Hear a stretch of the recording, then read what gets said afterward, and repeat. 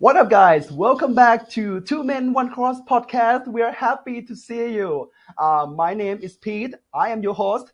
Tyler is my co-host, but he's on vacation with his mom. Damn it! So it's gonna be me right here today. Um, all right, so this podcast is a family-friendly podcast, so everyone can listen to and very welcome to. We don't do anything inappropriate here, but Tyler can do whatever he wants. So, yeah. Um, anyway, again, if you like our podcast, don't forget to click like, subscribe, and rate 5 star. Leave a comment down below. This is on YouTube. Okay, so we love to see you. And if you have any question about us, about Tyler in general, feel free to ask. Oh, yeah, feel free to ask us. We'll let's see if Tyler is willing to answer. Get personal, guys. Get personal. So yeah. Anyway, so let's start with joke of the day. Got a question for you. Okay, why do seagulls fly over the sea? You guys know why do they fly over the sea? Well, because if they fly over a bay, there would be a bagel. Yeah. Okay. All right. Now, week 3, lab number 3. So oxides and hydrates. We're gonna start it right here. This is what you need to know. Well, you're supposed to know this in the lecture, but I don't think you retain that information. So let's review real quick together. Okay. All right. If you have your pen, your scratch paper, bring it up. So you have to do some calculation here. Let's start it right here. Antoine Lavoisier. Is the French chemist and philosophist. I don't know what he has a lot. He does a lot. He did a lot of things.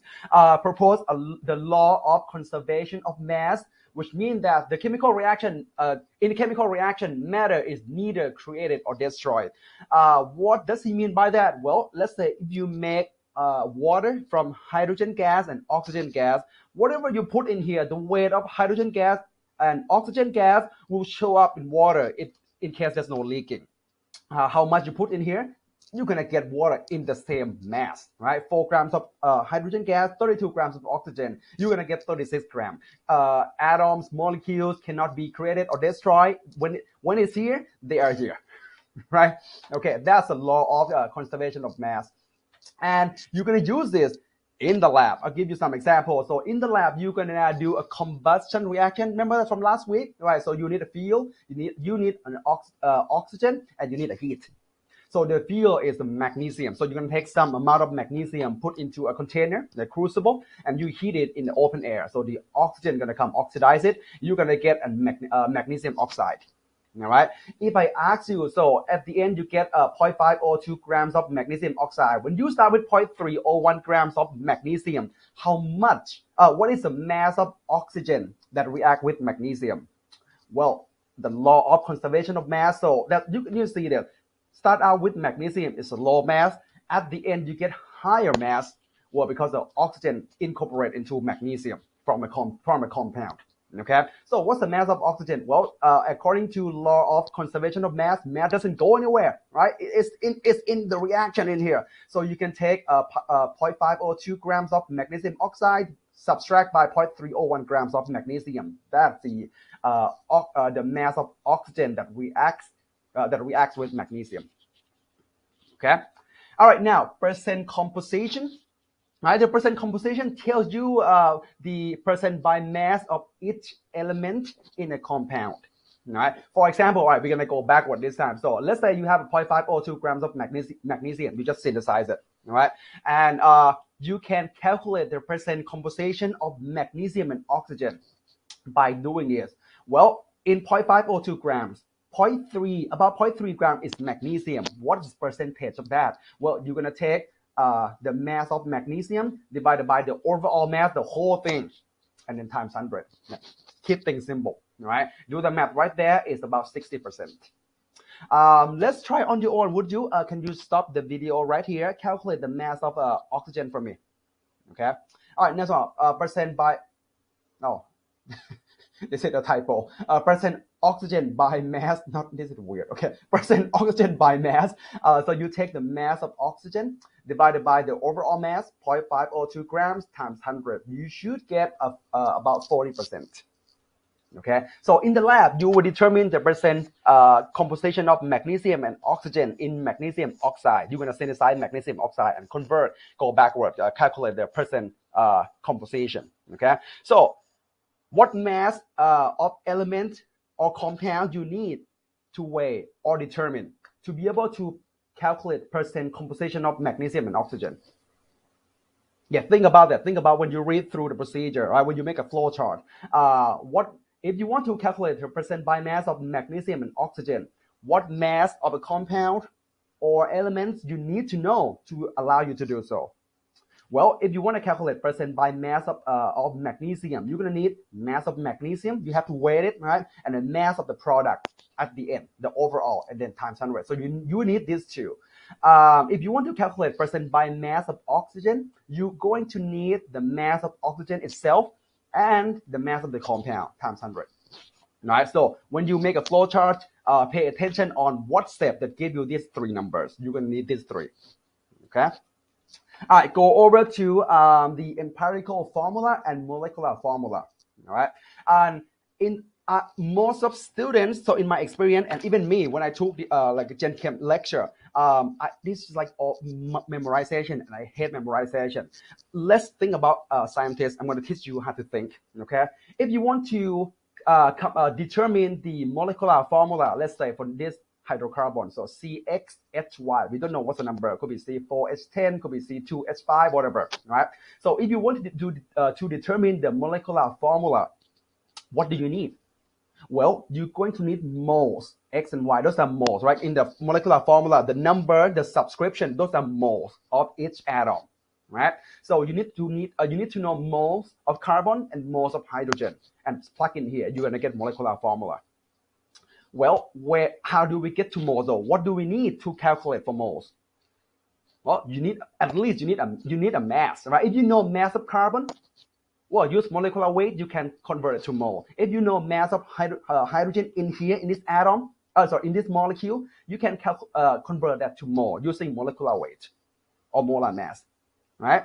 Well, where do you get mass though? The percent composition, which is percent by mass, tells you. Yeah, look at the connection right here. So I want you to understand like how we get to the molecular formula. No memorization here. We just trace backward. Well, we need moles. You need to know X and Y, which is moles of each atom, each element. And how do you get to mole? Well, if you know mass, you can convert it to mole with the molecular weight. And where do you get the mass from? What percent composition, right? Let's take a look. I'll show you, and I'll have you do a little bit later. Okay. Let's say butane is a hydrocarbon with a molar mass of 58.12 gram per mole. Butane has a percent composition of 82.66% carbon and 17.34% hydrogen by mass. What is the molecular formula of butane? Well, first of all, so we have a percent by mass, right, of carbon and hydrogen. We have to convert these two to mass of carbon and mass of hydrogen. Let's go through this chart right here. Well, how do you get to from percent composition to mass? Well, it's that so there are 82.66% carbon. If we have 100 grams of butane, keep things simple. This is percent, right? If we have 100 grams of butane, well, about 82 grams is carbon, and the rest are hydrogen. That's the gram. We already have grams. Super simple there. Because percent, you can take 1,000 butane and you're going to get 826.6 grams of carbon. Same thing. It's still 82.66%. All right. Okay. Grams converted. So we have grams right now, convert to moles, right? And then plug into that equation. That's it. Grams to mole, use molecular weight or molar mass, right? And you're going to get that mole of carbon. Same thing with hydrogen atom. So divided by molecular weight, you're going to get that mole of hydrogen. Plug these two in the molecular formula. So you should get 6.882597.835 and hydrogen 17.34. But you guys know that in the molecular formula, the subscription has to be a whole number, right? You can't have like a fraction of carbon or the fraction of hydrogen in the molecule. That doesn't make any sense, right? So in this case, we're going to so it's a little math right here. We're going to make this number easier by divided by the lowest number, which is 6.882597.835. Keep the whole thing. Don't round them up yet. Don't round them up. We round off at the end. do this, you should get C1H2.519, blah, blah, blah, blah. Okay, well, still not the lowest number. What do?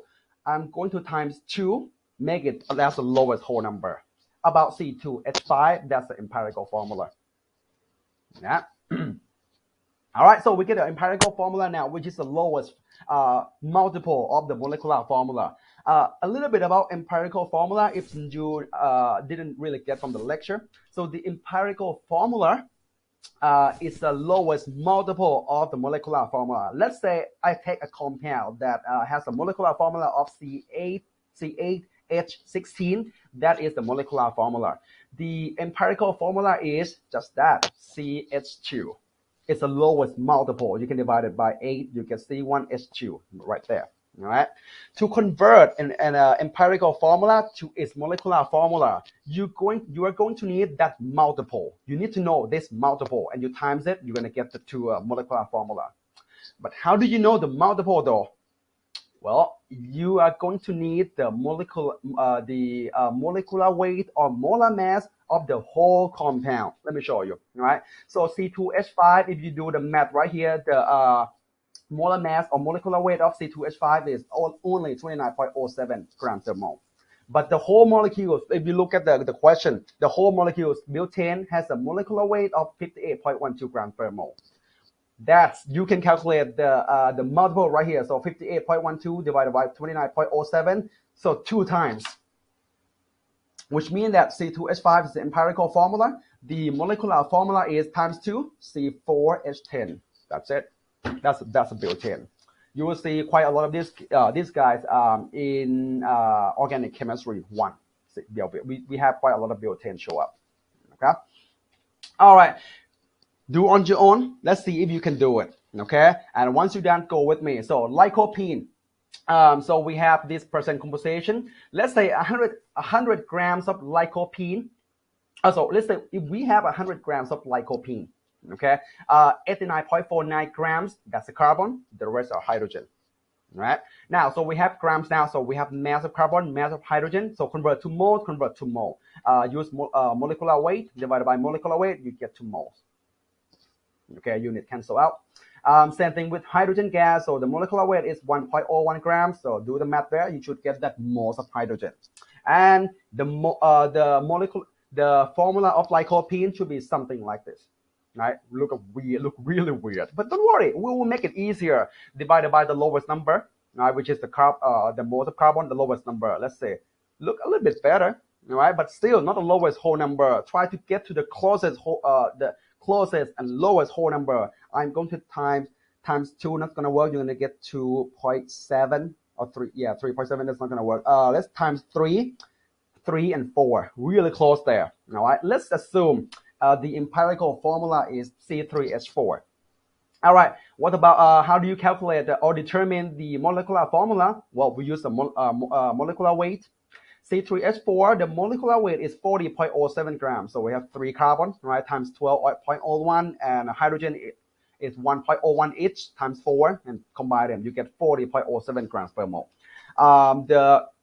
The whole lycopene is 536.88. It's a massive molecule. Now, what's the multiple? We take 536.88 divided by 40.07. The multiple is 13.3985553. Keep the whole thing. Don't round them off yet. Every time when you round off the number, you add uncertainty to the number. Don't do that. We do that one time at the end. Just keep the whole thing. You have the calculator. It's fine. All right, so that's a multiple. So take 13.3985553 times 3 times 4. You should get to the molecular formula look like that. And the lycopene, you can look up from Google. The molecular formula of lycopene is C40H56. There we go. Okay. One more. All right. Hydrate of inorganic salt. Right. A lot of not all, but a lot of inorganic compounds like sodium chloride, magnesium carbonate, or those like cation and anion. They can absorb water. Leave it in the atmosphere. Water in the air can get into the lattice structure. right? But if you talk about the inorganic salt with the transition metal, let's say the transition metal in it, and you guys know the transition metal, they show different color. They have the different, can have multiple oxidation number, and all of them have like very colorful. Okay, so the anhydrous means dry, no water. Anhydrous cobalt 2 chloride is blue, look like a powder, blue powder. But when it got hexahydrate, so 6 molecules of water bond to the cobalt, it turned kind of reddish. Yeah. In the lab, you're going to work with copper sulfate. The copper sulfate, anhydrous copper sulfate, which look like a white powder, yeah, nothing. But if you add water, or if it get absorb water, it turn blue. Look like this. Take a look. All right, white copper sulfate, anhydrous copper sulfate. Add water, drop of water in it, it turns to blue. It's pretty cool. Okay, and if you look at the structure, this is our lattice structure. Look at just right here. Cobalt in the middle. This is sulfate. This is sulfate. Water molecules can form a weak bond with copper. Okay. Some of you might be familiar with the Epsom salt, which is used to reduce the inflammation or the, when you apply to the skin. All right. So if we, Epsom salt is actually very simple: magnesium sulfate heptahydrate, which means 7 molecules of water in it. In the lab, you have to be able to calculate the formula of hydrate salt doing like this. I'll take a look here. A sample of hydrate copper 2 sulfate, so we don't know how much water in there, is weighed and heated overnight in an oven. Before heating, so this guy weighed 4.98 grams, right? After heating, 3.18. Well, makes sense. Water is gone, right? Water got driven off, so that's why it's the anhydrate salt is lighter in weight, right? So what's the mass of water? Well, according to the law of conservation of mass, the rest gonna be mass, right? We have there's water in here. After heating, water is gone. The mass difference, that's gonna be water. All right, take 4.98 minus 3.18. The mass of water is 1.80 grams. All right, how do we find the formula of hydrate salt? We need to find N. All right, 1 mole of copper. How many moles of hydrogen are in it? We're going to need the moles of copper sulfate and then moles of water. How do we find moles of copper sulfate and moles of water? Well, we have grams right here. We have grams. See that? Well, convert grams to mole. You can do it, I'm sure. All right, take grams and then use molecular weight. That's the moles of water, copper sulfate. Right? You have to calculate the molecular weight a little here. Moles of water. So take 1.8 grams of water, and each water molecule is 18.02 grams per mole. Right? That's a molecular weight of water, and you're gonna get this number. All right. So which means that this mole of copper sulfate has that moles of water. All right, try to make it to 1. So divided by the lowest number, same thing. We did it many times now. You get 1 mole of copper sulfate is 5 moles of water, which means that's about 5, right? So the molecular formula of copper sulfate with water is copper 2 sulfate pentahydrate. Here we go. Okay. All right. And all right. So it's been a while. I know. Let's hold on 1 second. Okay. All right. Here we go. All right. Let's go to the next video. Okay. And let's see. Oh, I have a guest today. Let's see who that is. All right. I'll see you on the next video.